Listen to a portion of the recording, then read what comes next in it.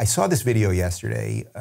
It's from January of 2020, which obviously is right before the pandemic. This is a survivor of the Holocaust, survivor actually of Auschwitz concentration camp.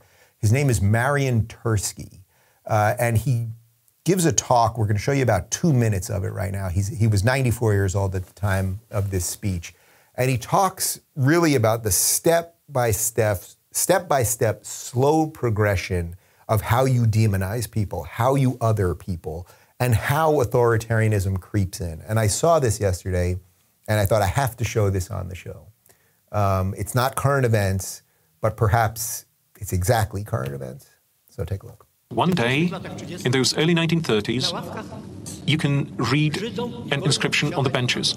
Jews must not sit on these benches. You could say, it's unpleasant, it's not fair, it's not right. But after all, there are so many benches around. You can sit somewhere else. Of course you can.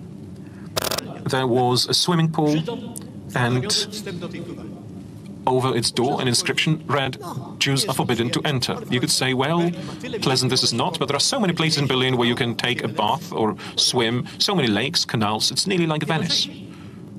At the same time, you can read somewhere else, Jews must not belong to German singing associations. So what? All right, they want to sing, they want to make music.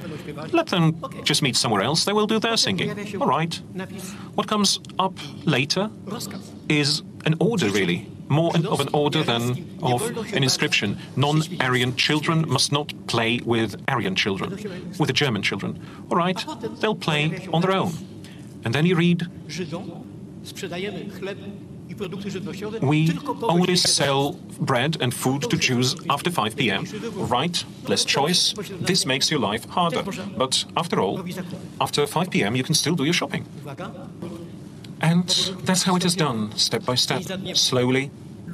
And they become acquainted with that thought, familiar with the idea that they are different people, that they are alien people, that they are the people that carry germs, that cause pandemics. And this now is a horror.